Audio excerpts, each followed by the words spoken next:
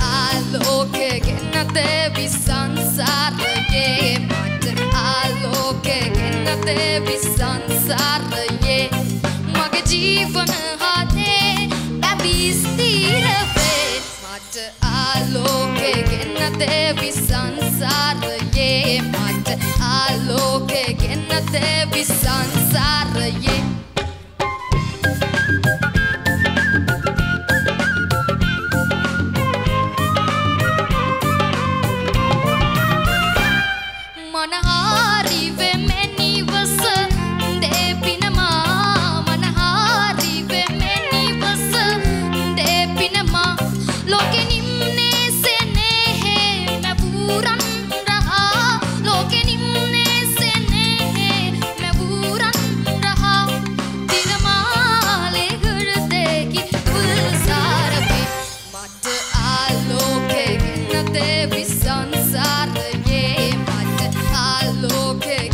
Devi sansaraye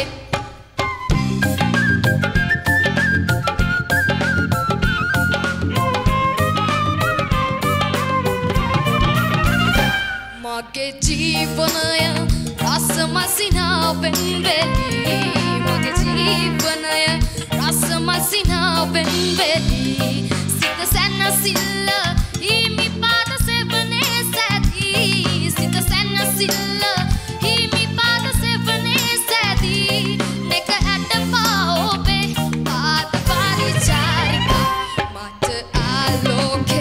Devi sansaraye mata aaloke genna devi sansaraye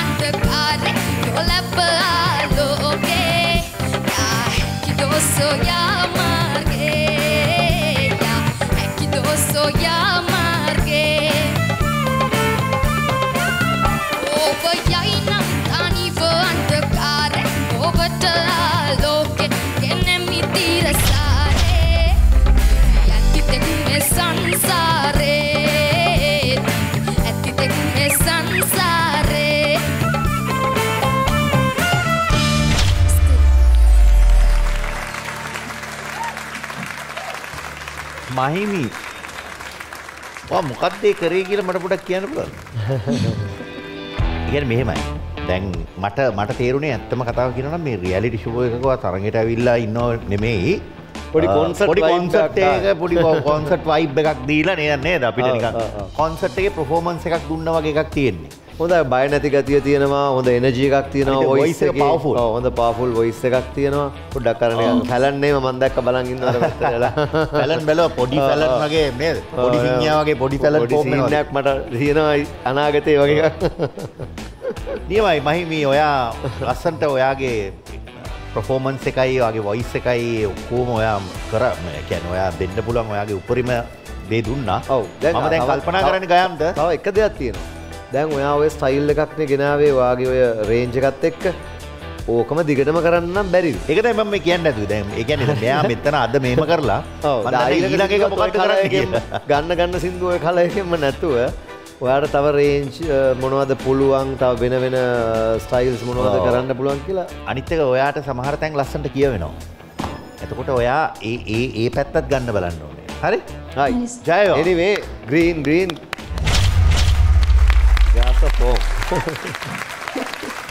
මහිමි දවසේ තරඟයට හොඳ ආරම්භයක් සචිනි.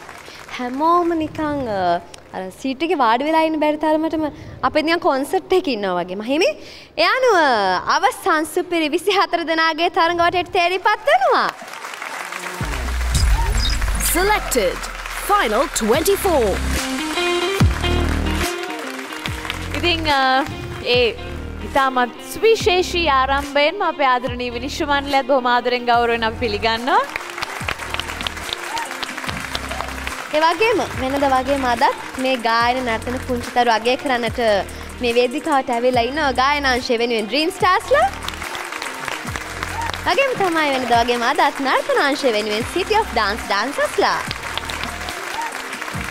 මේ පැත්තෙන් ඉන්න අපේ වාද්‍ය වෘන්දය පේෂ්කාරා බොහොම ආදරෙන් ගෞරවයෙන් පිළිගන්නවා.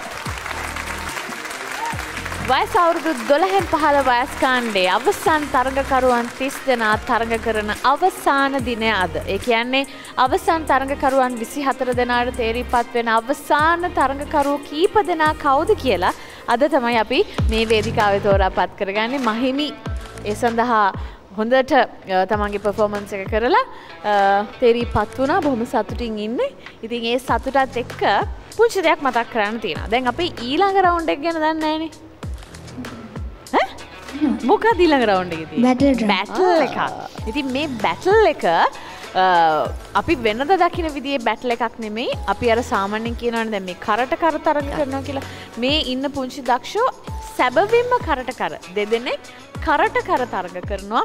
එතකොට අපි මේ අවස්ථාවේදීම තෝරාපත් කරගන්නවා කවුද ඊළඟ වටේට යන්නේ කියලා.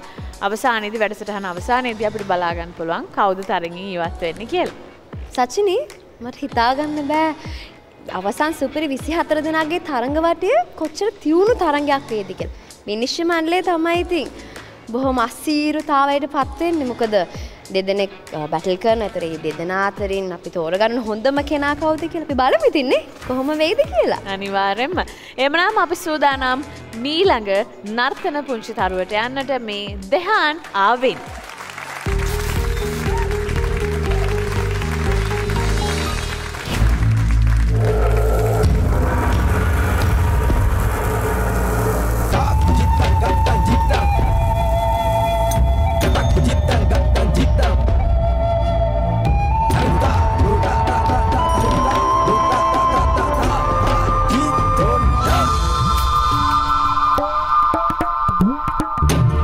Rangiraginna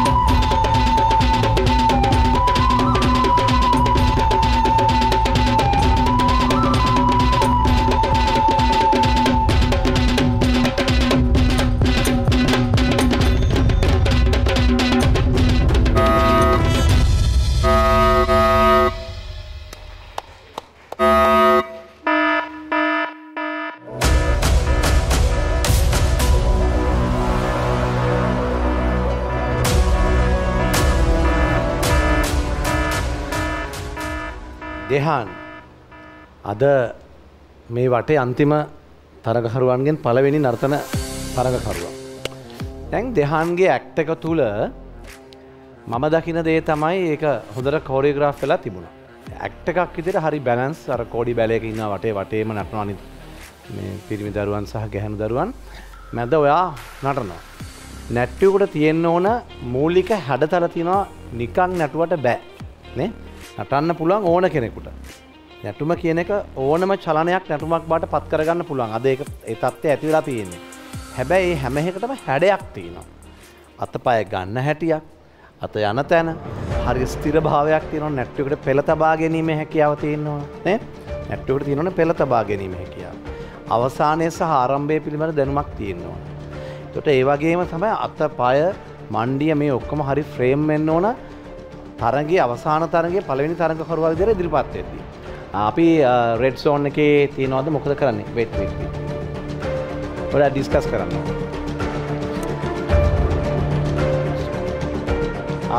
පොඩ්ඩක් ඉමු පුතා. පොඩ්ඩක් සංසන්දනය කරලා බලන්න ඕනේද කෙවින් සර්? පොඩ්ඩක් රෙඩ් සෝන් එකට යන්න ඕන පොඩි වෙලාවකට.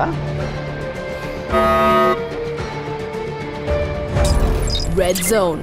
Decision pending. Next contestant.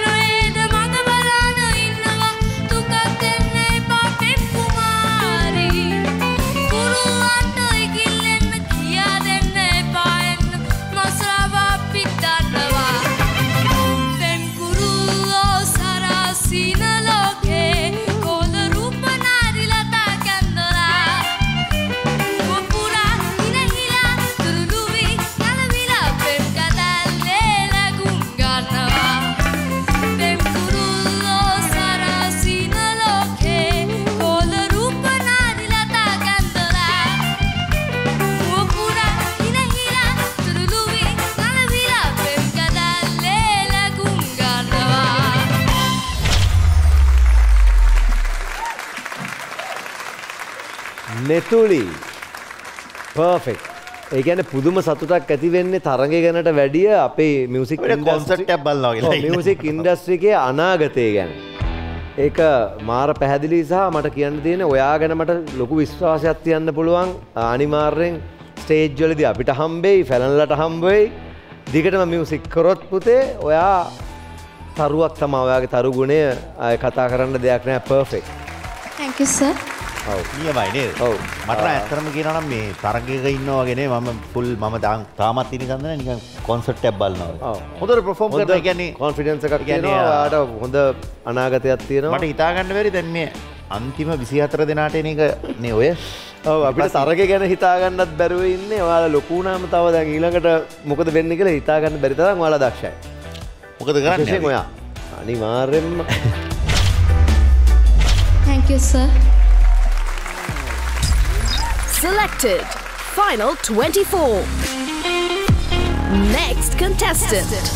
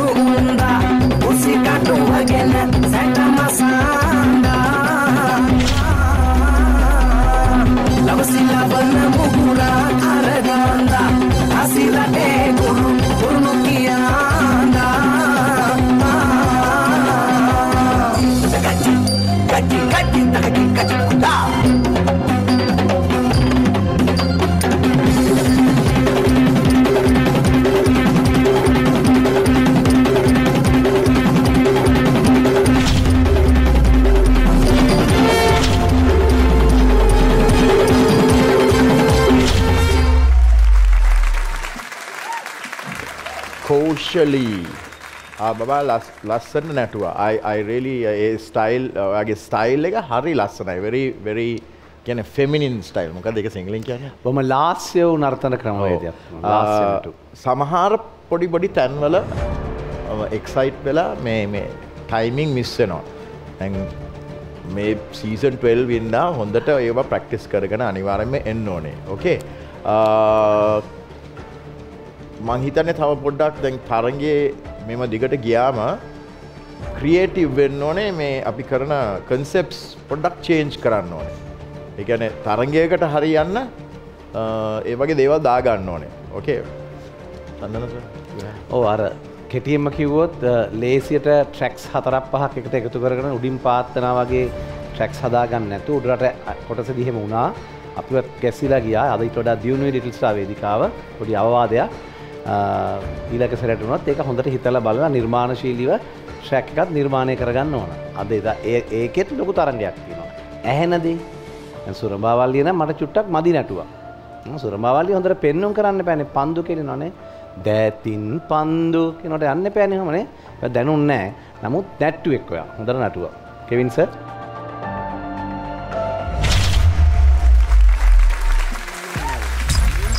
Selected. Final 24. ලයිෆ්බොයි ෂැම්පූල ඇති කිරි ප්‍රෝටින් සහ මල්ටිවිටමින් හිස කෙස් මුල සිට පෝෂණය කර ශක්තිමත් කරයි. යෝගා චූටි දාලා මරිමු. ඊයෝ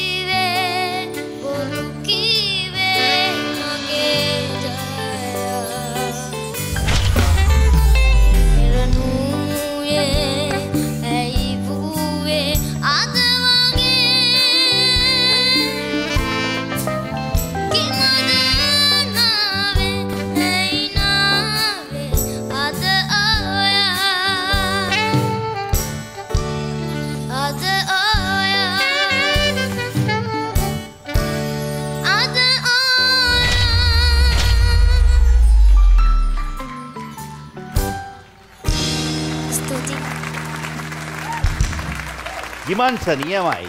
ඒ කියන්නේ පාළුවත් එක්ක ගිමන්සට තිබුණ ලොකු අභියෝගයක් මේ ගෑන්ත. මොකද දන්නවද? මෙයා කියන එක හරියට කියන්න ඕනේ නිකන් හරි චූට්ටක් එමේ වුණා නම් ඇහෙනවා ටුන් ගාලා.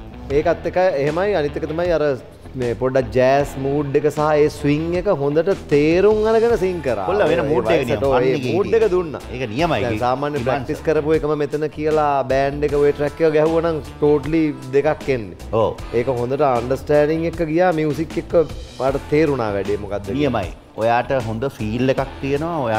ඔයාට තේරෙනවා වැඩේ. ඒ නිසා ඔයා හොඳට තව ප්‍රැක්ටිස් කරලා ඊළඟ වටවලට එනකොට තව හොඳට එන්න ඕනේ. හරි? අපි මොකද කරන්නේ? යවු නේද? තියාගෙන ඉඳලා තේරුමක් නැහැ වගේ නේද? ඕකේ. අද අනේ මන් දන්නේ. Selected. Final 24. හිමන් සර් හිතාගෙනම දාවේ අවසන් 24 දෙනා අතරට තේරිපත් වෙනවා කියලා. ඔව්. වයස කීයද? අවුරුදු 11යි. අටේ 15. ඔයා හිතාගෙන ආවද විනිශ්චය මණ්ඩලයේ අනේ මන්ද තත්ත්වයටපත් කරන්න පුළුවන් වෙයි කියලා? නෑ ඒ විතරේ නෑ. කොහොම වුණත් එහෙම වුණා. ඒක තමයි අපේ ලිටල් ස්ටාර්ස් ළඟ තියෙන විශේෂත්වය. ලංකාව පුරාම ඉන්න දක්ෂයන්ගෙන් අති දක්ෂ තමයි අපි මේ වේදිකාවට අරගෙන එන්නේ. තව ඒ වගේ දක්ෂයෙක් තමයි ඊළඟට වේදිකාවට එන්නේ. එසේනම් පිළිගන්න මේ තමයි නිලසී පාරින්දයා.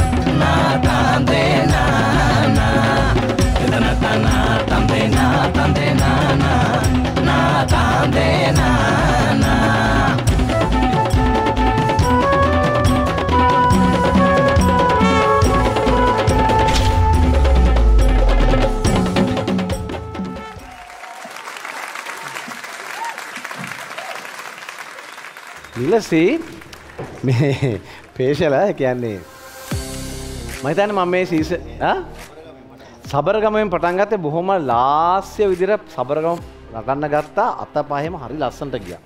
එතකොට මේ හිතගත්තේ ඇත්තටම මේ හැමෝටම හිතගත්තේ නෑ නේද? අද අන්තිම දවසේ මේ සීස මේ සෙට් එකේ අන්තිම දවසේ මම හිතන්නේ මම දැකපු හොඳම වර්ග තුනම එකට හොඳට නටපු එකම ළමයා. ඒ කියන්නේ මේ කොටස් ටිකේ මේ තරගකරුවන් පහුගිය සතියේම විවිධ දේවල් තමන්ගේ ඇක්ට් වලට දාලා තිබුණා. හැබැයි සබරගමු නටන නම් හොඳ පද පහක් තියලා දැක්කද සබරගමු මණ්ඩිය? හොඳට මණ්ඩියට පහතර නටුවා ඊළඟට පහතර නටුම් කොටස හොඳට ඉරට ටික නටුවා ඒ වගේම උඩරට නටුමට තියෙන ජව සම්පන්න ගතිය නියමයට මාත්‍රා ටික නටුවා කෙවින්නේ. ඒ නිසා එක නැට්ටුවෙක් තුල වර්ග තුන සුපිරියකට ආපු හොඳම ළමයා. ජය වේවා. කෙවින් සර්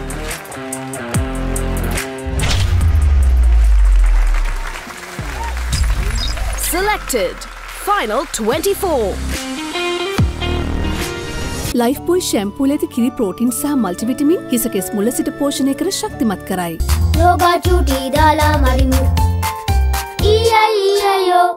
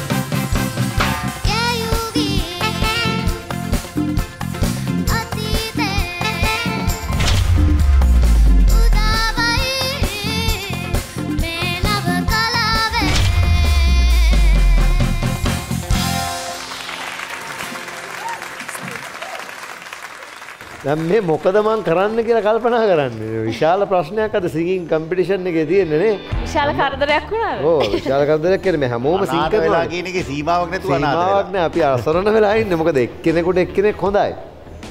අර පැත්ත ඔක්කොම කොල කරගෙන. සේරම අර කට්ටිය ඉතින් තියා අහක බලන කොල ගන්නවා.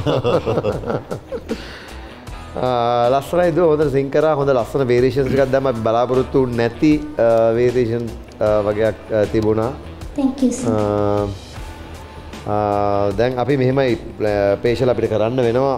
එක දෙයක් දැන් දෙන්නයි ඉතුරු වෙලා ඉන්නේ. දෙන්නගේ ද්වන්ද සටනක් තමයි අන්තිමේට ඇවිල්ලා තියෙන්නේ මෙතන. ඒක නිසා ගායනයේ ප්‍රශ්නයක් නිසා නෙමෙයි. අනිත් කෙනෙක් එක කම්පෙයාර් කරලා බලලා අපි තීරණයක් ගන්නකම් අපි කැමති මෙයාව රෙඩ් සෝන් එකේ දැනට තියන්න. හරි? රයිට්? හරි.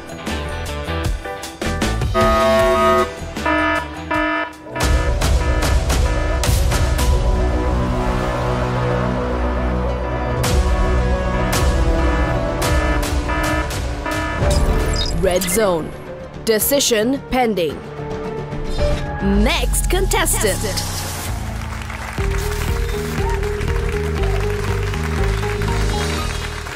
Takaro Meghana Das, Chikaro Aswanadaka, Tomkaro Kumbhari Jaiva, Nankaro Singhanadaka.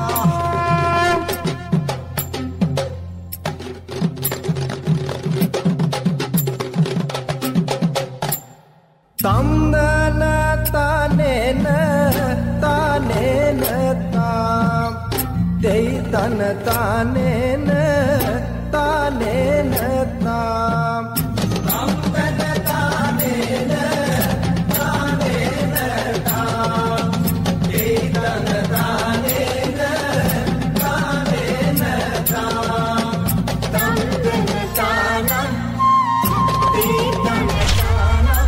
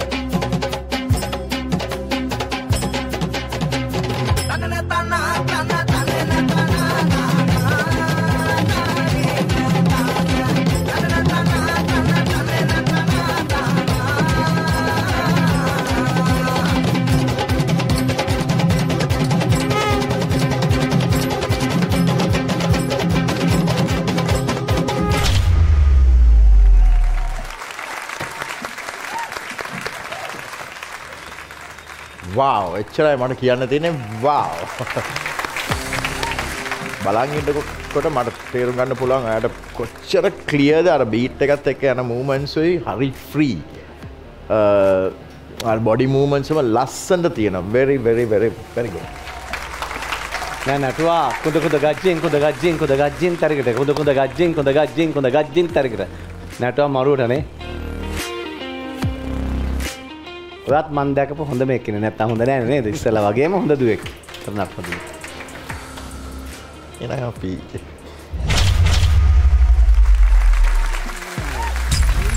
Selected. Final 24.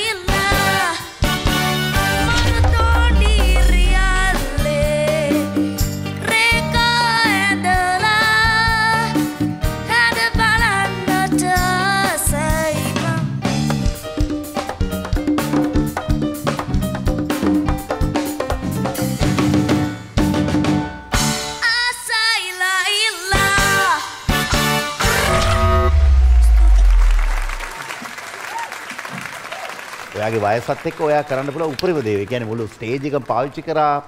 ඒ සියලු දේවල් එක්ක ඔයා හොඳට ගායනා කරා බබා. ඔයා ලස්සනයි. සුපර්. මොකද කරන්නේ ගයන්ත? අපි රෙඩ් සෝන් යන්ද මේගොල්ලන්ට මෙතන එන්න එක.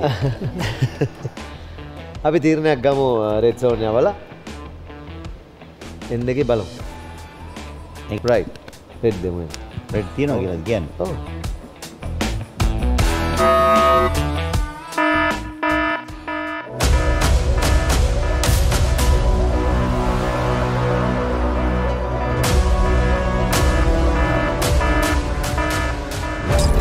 Red zone. Decision pending. Life බොයි ෂැම්පූල ඇති කිරි ප්‍රෝටින් සහ මල්ටිවිටමින් හිසකෙස් මුල සිට පෝෂණය කර ශක්තිමත් කරයි. යෝගා චූටි දාලා මරිමු. ඊයෝ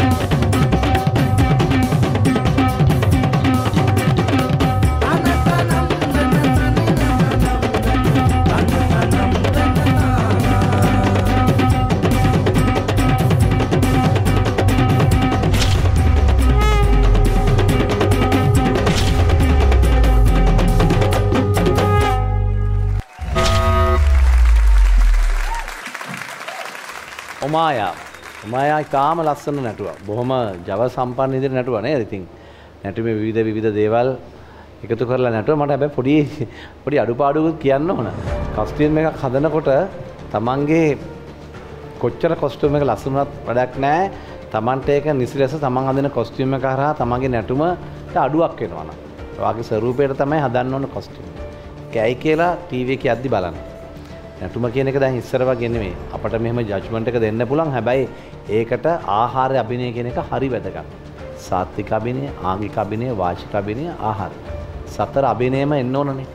ඒ සතර අභිනයේදී නිකම්ම ලස්සන ඇඳුමක් ඇඳලා වැඩක් නැහැ. ඒ ඇඳුම හරහා Taman නටන නැටුමට සපෝට් එකක් තියෙන්න ඕනේ. අතපය ගන්නකොට අතපය වල නියමිත හැඩතල මේ අංශක ගාන නැවෙන තැන් පේන්න ඕනේ. ඉතින් එහෙම ඒ වගේ පොඩි අඩුවක් තමයි දැක්කේ. හැබැයි හොඳට නැටුවා. තාම හොඳට නැටුවා. නමුත් අපිට සිද්ධ වෙනවා සචිනී අපේ තව පුතෙකුත් ඉන්නවනේ පොඩ්ඩක් සංසන්දනය කරන්න. ඕගොල්ලන්ට වෙච්ච දේම තමයි උනේ. අපි පොඩ්ඩක් රෙඩ් සෝන් එකේ තියෙනවා.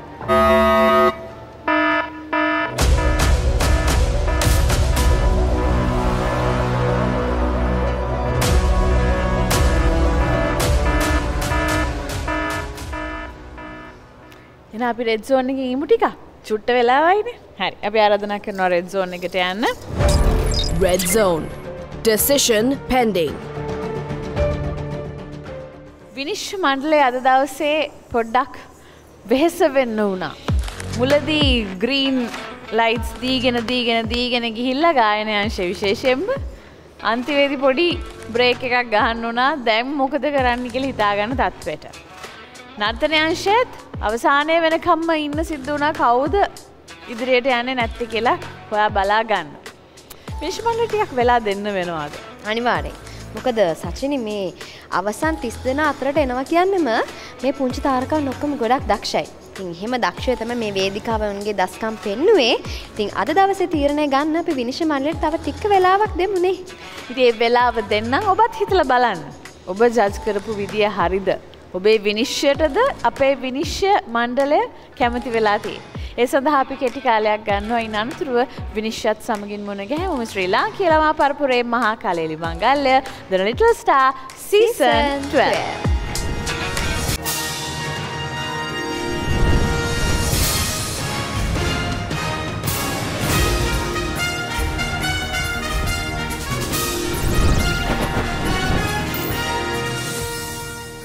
ශ්‍රී ලාංකේය ළමා පරපුරේ මහා කලෙලි මංගල්‍ය The Little Star Season 12. එමනම් විනිශ්චය සමගින් අපි ඇවිල්ලා ඉන්නේ. හැබැයි ඒක තියෙන්නේ අපි ළඟ නෙමෙයි. අද අපි හිතුවා පොඩි වෙනසක් කරන්න. අපි හිතුවා දැන් හැමදාම සිංගින් වලින් අපි විනිශ්චය දෙන්නේ. අද අපි මුලින්ම ඩාන්සින් වලට යනවා කියලා. මොකද මේ දෙහාන් නේද? දෙහාන් තමයි මුලින් ඉඳන්ම මේ රෙඩ් සෝන් එකේ හිටියේ. ගොඩක් වෙලා හිටියනේ සර්. හින්දා එලාට අපි විනිශ්චය දීලිමු කියලා අපි හිතුවා. බොහොම තීරණාත්මක තීරණයක් තමයි චන්දන සර් කෙවින් සර් දෙන්න තියෙන්නේ. මොකද මේ අවසන් 30 දෙනාගේ අවසන් තරඟ වටය මොවුන් දෙදෙනාගෙන් එක් අයෙකුට පමණයි අවසන් සුපිරි 24 දෙනාගේ තරඟ වටයට තේරිපත් වෙන්නට හැකියාව තියෙන්නේ. අපි බලමු එහෙනම් ඒ තීරණය මොකක්ද කියලා. ඇත්තටම ලේසි වුණේ නෑ අද දිනේ. විශේෂයෙන් කියන්න ඕන ප්‍රකාශ කරන්න ඕන අවසන් 24 දෙනාට යනවා කියන්නේ. මොකද ඊළඟ සතිය මේක හරි එක්සයිටිං තරගයක් වෙනවා. මොකද බැටල් රවුන්ඩ් එකක් එනවා. ඒ බැටල් රවුන්ඩ් එකේ එකට හැප්පෙන්න ඕන. මම හිතන්නේ ප්‍රේක්ෂකයෝ අනිත් පැත්ත හැරෙනවා එදාට මොකද්ද වෙන්නේ කියලා හිතා ගන්න බැරුවනේ. මේ මොකද්ද මේ වේදිකාවේ මේ අපේ බබාලා කරන්නේ කියලා. ඉතින් එහෙමනම් එතෙන්ට හැප්පෙන්න පුළුවන් වෙන්න ඕන. ඒ හැප්පෙන්න පුළුවන් වෙන එකේදී අද තරඟයේදී චූරි දෙහානුයි පොඩි ඔමායත් දෙන්නම එකට තරඟ වැදුනා. ඒ තුල නර්තන නිර්මාණය තුල කොහොමද ඒ දෙනා ජීවත් වුනේ? දෙන්නටම තියෙන සමාන අඩුපාඩුකම්. මේ උරහිස් පිළිබඳ ප්‍රශ්නේ තමයි මම දෙන්නටම කිව්වා. මේ දුවටත් කිව්වා මේ පුතාටත් කිව්වා මේ උරහිස් දෙක සම්බන්ධව තමයි තිබුණේ. හැබැයි නමුත් නර්තනය තුල දෙන්නම තාම හොඳට නැටුවා. හැබැයි නර්තන නිර්මාණය තුල එක ජීවත් වෙච්ච නිසා සහ ඒ තුල තිබිච්ච විවිධ හැඩතල හොඳට බලන්න වැඩසටහනේ. විවිධ හැඩතල විවිධ දේවල් සහ හැප්පෙන්න ඕන විදිහට නටපු විදිහට බැලුවොත් ඒ කියන්නේ නැටුමක් කරද්දී තරගෙන නැටෙන්න එපානේ වැඩේ. එහෙම බැලුවොත් නිකම් මොහේ නැටුමක් නටනට වඩා ඒ විදිහට නැටුමක් ගැන හිතලා ඊටාම අසීරු තීරණයක් ගන්න සිද්ධ වුණා. සෑහෙන තර්ක කරලා අපි විතරන්නේ මම City of Dancers-ලගේ අයිඩියා එකක් ගත්තා. ඒගොල්ලොත් ලස්සන පොයින්ට්ස් දුන්නා. ඒගොල්ලොත් හොඳට හොඳ සයිඩ් එකකින් නම් බලනකොට ඒගොල්ලන්ට හොඳට දේවල් පේනවා. අපේ City of Dancers-ලා. සා කෙවින් සර්වි මමයි තීරණයක් අරගෙන ඊටාම අසීරු තීරණයක් ගන්න. කවුරු හරි තේරෙන්නේ නැති දුව හෝ පුතා දැනගන්න ඕන අඩුපාඩු ටිකක් හදාගෙන ඊළඟ සැරේ අපේ ලිටල් ස්ටාර් හරි නැත්නම් City of Dancers තරඟ වුණ තරම් තියෙනවා. ඒවට සම්බන්ධ වෙන්න මෙතෙක් හරි ආවා කියන්නේ අපේ දෙදෙනාගේම නේ අපි හතර දෙනාගේම ගෞරවය මේ ගුරුවරුන්ට සහ දරුවන්ට දෙනවා. I think කෙවින් සර් බොහොම අමාරුවෙන් මේ තීරණය දෙන්නේ නොදී බැරි නිසා මොකද ඊළඟ රවුන්ඩ් එක ගැන හිතලා. ඒ අනුව අවසන් සුපිරි 24 දෙනා අතරට පත්වන පුංචි තාරකාව වන්නේ දෙහාන් ආවින්. දෙහාන් සුබ පැතුම් ඔබට. ඒ අනුව අද දවසේදී තරඟයේ සමුදෙන පුංචි තාරකාව ඔමායා ජයසූරිය. ඔමායා අවසන් 30 දෙනා අතරට ආවා කියන්නේ පෙර කලිනුත් කිව්වා වගේ හැමදාම කියනවා වගේ ඔයා බොහොම දක්ෂයි. අපේ විනිශ්චය මණ්ඩලය කියපු විදියට තවත් තියෙන අඩුපාඩු හදාගෙන අපි ආයෙත් දවසක හම්බ වෙමු. සුබ පැතුම්. අපි ඔමායට හොඳ අත්පුලසන්නයක් ලබා දෙමු. නර්තන අංශයේ තරඟ කටයුතු එලෙස තමයි නිමාවටපත් වෙන්නේ සචිනී. එහෙනම් අපි දැන් බලමු ගායන අංශයේ තරඟ කටයුතු කෙලෙසද නිමාවටපත් වෙන්නේ කියලා. එමනම් අපි යොමු වෙනවා ගායන අංශයේ පැත්තට. විනිශ්චය මණ්ඩලය අඳුන් කුඳුන් වුණා. අපිත් එහෙමයි. ඔව් අපි තාමත් අඳුන් කුඳුන් වෙලා ඉන්නේ. අපේ කතා බහ ඇත්තටම තාමත් ඉවර නෑ. අපිට පුළුවන් වෙලාවක් ගෙදර යන ගමනුත් කතා කරන්න. නෑ එහෙම නෙමෙයි. අපිට මේ ඩියුටි නේද? හැබැයි අපි තරගයේ හැටියට එක් තරඟකාරිනියකට තරගෙන් ඉවත් වෙන්න සිද්ධ වෙනවා. තරගයේ ස්වභාවය අනුව අපේ ස්ට්‍රක්චර් එක අනුව කොහොමද ඒ සඳහා ඔබ පිළිතුරු දෙන්නේ?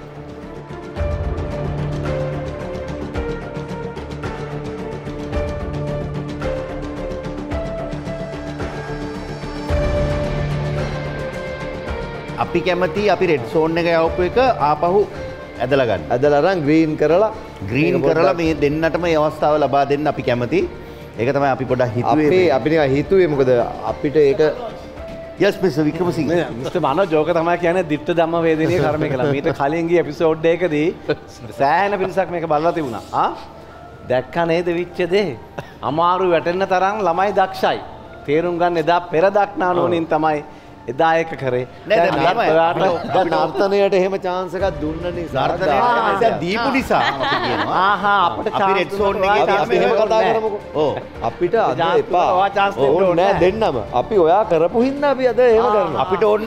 අපිට අද එපා මේ දෙන්නම කියමුකෝ. ඕගොල්ලෝ කරපු නිසා අපි මේක අපි කරපු නිසා ඕගොල්ලෝ කරන්න එපා. ඕගොල්ලෝ කොහොමත් කරන්න අපි කරපුවා තමයි. එහෙනම් ෆයිනල් ඩිසිෂන් ඕගොල්ලෝ රිවර්ස් කරනවා. අපි කැමති අවස්ථාවක් දෙන්න. අපි කැමති රෙඩ් සෝන් එකට යවපු එක ආපහු ඇදලා අපේ පැත්තට ගන්න. අපි කැමති මේ දෙන්නම යවන්න එහෙම කරන්න. ඒ අනුව විනුකි ගෙහන්සා විශ්වනී රන්මුතු දෙදෙනාම අවසන් තරඟකරුවන් 24 දෙනාට තේරීපත් වෙනවා.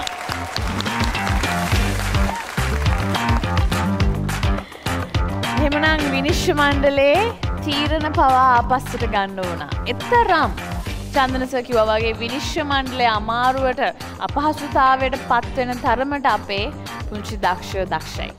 දෙදෙනාටම සුබ පැතුම්. අපි එමනම් හම්බ වෙන්නේ බැටල් රවුන්ඩ් එකේ. හොඳ තරගයක් දෙන්න බලාගෙන ඉන්න ඕනේ. අපි හොඳ අත්වල සන්නාදයක් දෙමු. අපි දානවා පොඩි බැටල් එකක් රොෂර්. මොකද කියන්නේ සචිනි? මම නම් කැමති ඔත් එක්ක පොඩි බැටල් එකක් කරන්න. ඕකේ. දිනවා අහිංසක වැඩි ඒ වගේ එකට. මට නිකම්ම දිනන්න පුළුවන් වගේ ෆීලිං එකක් මට එනවා. සචිනි ඔයා දිනන්න මම යන්නම් වගේ රොෂෙල් කරයි. නේද? තමයි නේද? එම කියයිද? ඔව් කියන්න බෑ. හොඳයි. ඉතින් අද දවසේ තරගේ බොහොම සුන්දරයි. ඔයාලට මොකද ඒ ගැන හිතන්නේ? ඇත්තටම සචිනි අර තරගයක තියෙන්න ඕනේ මේ අපිත් අන්තිම වෙනකම් බලාගෙන තීරණය මොකක් වේද කියලා විනිශ්චය මණ්ඩලය කිව්වා වගේ අඳුන් කුඳුන් වුණා. ක්ලයිමැක්ස් එක මාරු. නියමයි. අනිවාර්යෙන්. ඉතින් මේක තමයි වෙන්න ඕනේ. ඉතින් අවසන් සුපිරි 24 දෙනාගේ තරඟ වටය මීටත් වඩා මං හිතනවා ඔයාලා බලාගෙන ඉන්න විදිහේ ආස කරන විදිහේ උණුසුම් තරඟයක් වෙයි කියලා. ඒක ද්වන්ද සටනක්. බැටල් රවුන්ඩ් එකක් අපි අරගෙන එනවා ලබන සතියේ සිට. එහෙමනම් ආරාධනා කරනවා අනිවාර්යයෙන්ම එකතු වෙන්න ඔබ සියලුම දෙනා. අමන්දානන්දයට පත්වෙන විදිහේ බැටල් රවුන්ඩ්ස් එක අපි දෙන ලිටල් ස්ටාර් අරගෙන එනවා. එහෙමනම් ලබන සතියේ හමු වෙනතුරු ඔබ සියලුම දෙනාට සුබ රාත්‍රියක්. මේ ශ්‍රී ලාංකීය ළමා පරපුරේ මහා කලෙලි මංගල්‍ය දෙන ලිටල් ස්ටාර් සීසන් 12.